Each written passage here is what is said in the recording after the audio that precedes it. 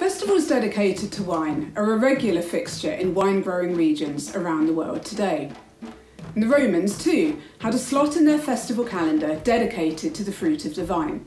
This was called the Vinalia. In fact, the Vinalia took place on 2 days each year.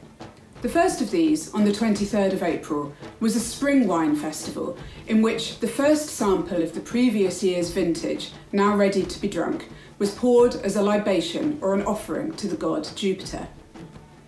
This day was also shared with the goddess Venus, and girls might visit one of her temples, taking bunches of roses, myrtle or mint as an offering to the goddess. The second Vinalia was on the 19th of August. With the grape harvest approaching, the purpose of this festival day was to make offerings to Jupiter to ask that no bad weather would come along to damage the harvest. Lambs were sacrificed, and the chief priest of Jupiter would break off the first bunch of grapes from the vine, symbolically beginning that year's harvest.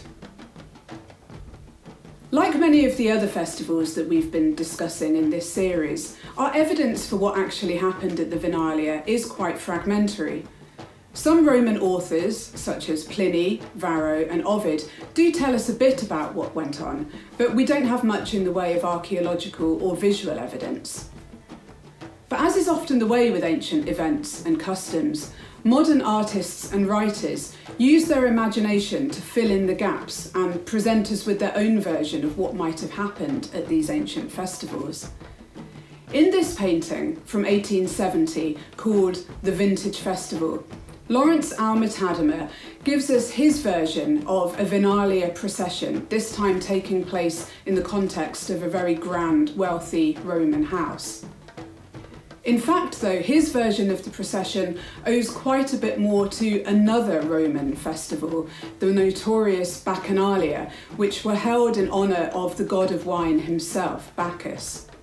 If you look closely at this image, and particularly through to the background, you'll see a crowd of revellers dancing and drinking and having a good time, who wouldn't look out of place at a festival today.